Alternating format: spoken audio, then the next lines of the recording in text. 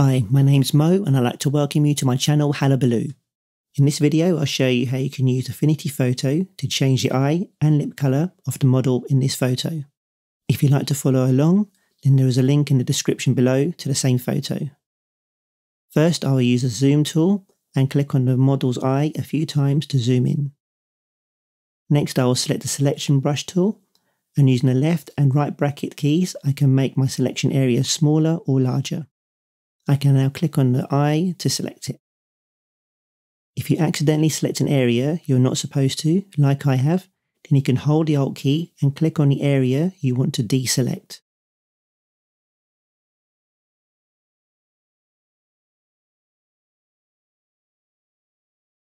Next, if you're on a Mac, press Alt, Command and R, or if you're on a Windows machine, press Alt, Control and R to open the Refine Selection window.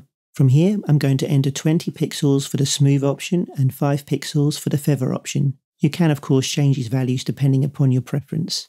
Now hit apply and you'll notice the selection is much smoother and refined. Next, we're going to head over to the adjustment panel and select Recolor to change the eye colour. For the hue setting, I'm going to enter the value 200 to give us a nice blue colour, and for the saturation value, I'm going to change it to 40% to make it look a bit more realistic. Close the window and press Command or Control D to deselect the eye.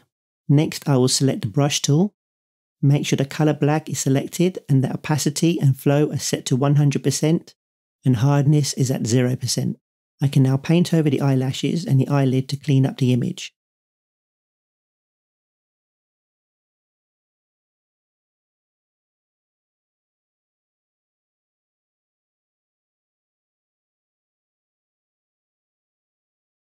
I will now repeat this entire process for the second eye.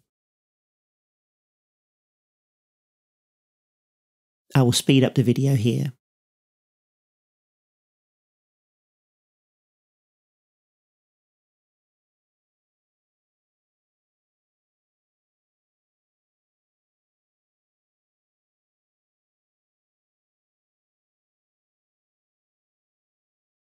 I'll now select the zoom tool, and whilst holding down the Alt key, I can click a few times on the photo to zoom out.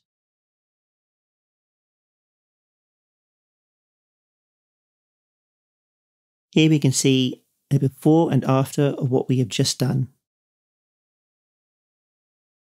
Finally, I'm going to work on the lips using the same method we used for the eyes.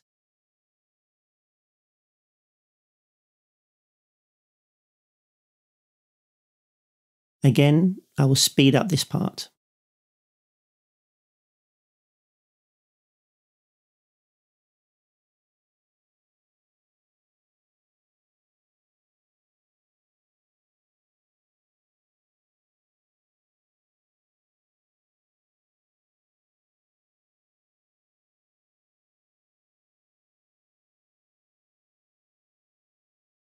Now with the lips selected, we're going to head over to the adjustment panel and select Recolor to change the lip colour.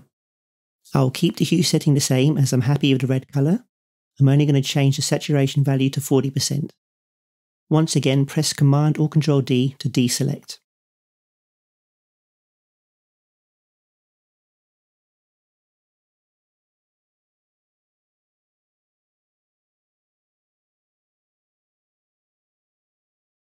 So there you go, a before and after. I hope you agree the effect looks great and was fairly easy to do in Affinity Photo. If you found this tutorial useful, then please like it and consider subscribing. Until next time, take care and hope to see you all again soon.